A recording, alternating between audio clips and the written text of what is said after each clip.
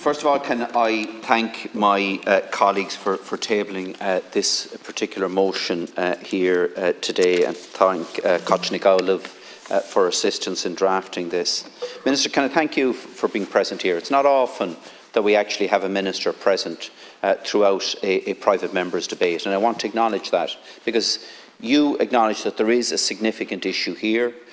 You've publicly acknowledged that, and I think it's important that is recognised. And I think all of us here in this House recognise that there are serious concerns regarding the ongoing challenges there are in relation to An Garda Síochána and the current industrial action, unofficial industrial action that's taking place. And what we're talking about here is having an immediate review of An Garda Síochána as a force, engagement with all of the stakeholders involved, to be chaired by An Taoiseach, and to make recommendations back within 12 weeks, within a tight timescale, because I think something new is needed to unblock the impasse that is there at the moment. And I think we do need urgent and differing intervention than has been the engagements to date in relation to it. Because, look, we all recognise that An Garda Síochána, as a force, is a dedicated force, has the professionalism and commitment to deliver in communities around the country.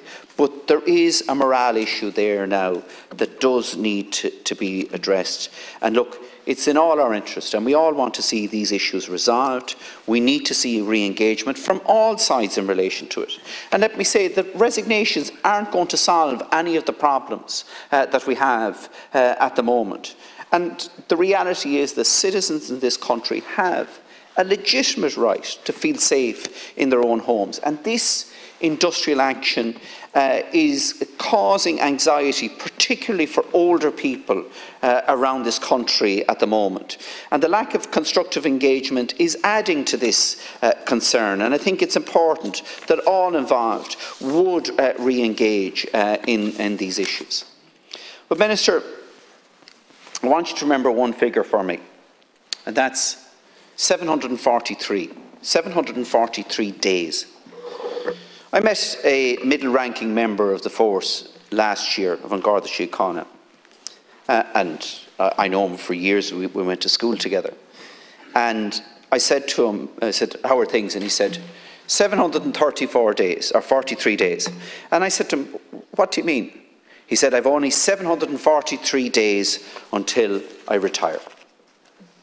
Now, that is a poor reflection of where things are at within An Garda Síochána at the moment. I had a constituent minister who contacted me to explain that she'd contacted the district headquarters of An Garda Síochána in Roscommon. She'd contacted Roscommon because there was no Garda station. There was no guard in the station in Top McConnell. And she had a particular concern that she wished to express, and the Garda on duty asked her to spell Top McConnell. Now, if the Gardaí in the local district don't even know the local Garda stations, it does give rise to real concern within communities. And as you know, Minister, approximately 2 years ago, I raised here with you in the House the issue of manpower within the Garda district in Roscommon, where on the 4th of October in 2021, there was only one Garda covering an area from Ballyleague on the River Shannon to Ballinasloe on the River Suck, a very large rural Garda district in County Roscommon, because 25 Gardaí had left the district on promotion, transfer and retirement, and hadn't been replaced.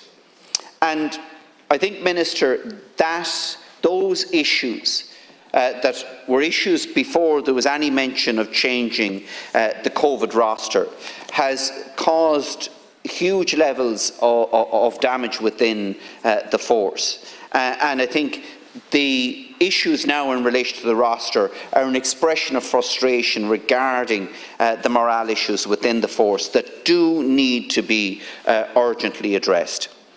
You know, the reality is now, Minister, that a new member of the force that is appointed will be sent here to Dublin. Will have to travel long distances because they won't get accommodation for love or money here in this city. The rostering issues are only an expression of the frustration in relation to broader issues. And look, Minister, I know that you're inundated and your office is inundated with issues in relation to Garda transfers. You know, where members of the Garda have got married and cannot relocate back. I have a constituent at the moment, a couple, both the members of the force, based in a far-flung region, built a house locally, are now paying a mortgage for that house locally, cannot live in that house at home because they cannot get a transfer back to anywhere within reasonable commuting distance of their home. And that flexibility needs to be reintroduced in the force, which has been sadly lacking in recent times. And I know it's down to manpower issues as well, but it does need to be urgently addressed. Now, Minister, both you, the Taoiseach here yesterday, the Gardaí on the ground and Garda management, everyone tells us that the old roster is not fit for purpose. And yet, you know, we are going back to that old roster. And I accept that talks in relation to the issue of the roster have been ongoing for a considerable period of time. But can I respectfully suggest to you, Minister, that the issue of rostering itself should be taken out of this process and should be dealt with independently. And the reason that I say that, Minister, is that this is as much an issue in relation to a mathematical calculation as it is in relation to industrial relations. And I have my colleague here from Waterford beside me. Waterford University Hospital engaged with Science Foundation Ireland and some of the top mathematicians in this country to come up with a new model of outpatient appointments in Waterford that transformed the operation of the outpatient clinics at Waterford University Hospital. And I would suggest that the same should be done with the rostering issue at the moment. Everyone accepts that the old roster doesn't work. We have issues with the current roster. Let's get some of the best brains in this country to come up with a practical, implementable solution that deals with the needs that management have within An Garda Síochána in relation to this, but also deals with the genuine concerns that members of the force have as well on the ground. And in the interim, Minister, I would urge you to take on board the proposal in our motion to have a 12-week tight review spearheaded by the Taoiseach to actually come up with constructive recommendations to add a long-term solution to this issue. I commend the motion to the House.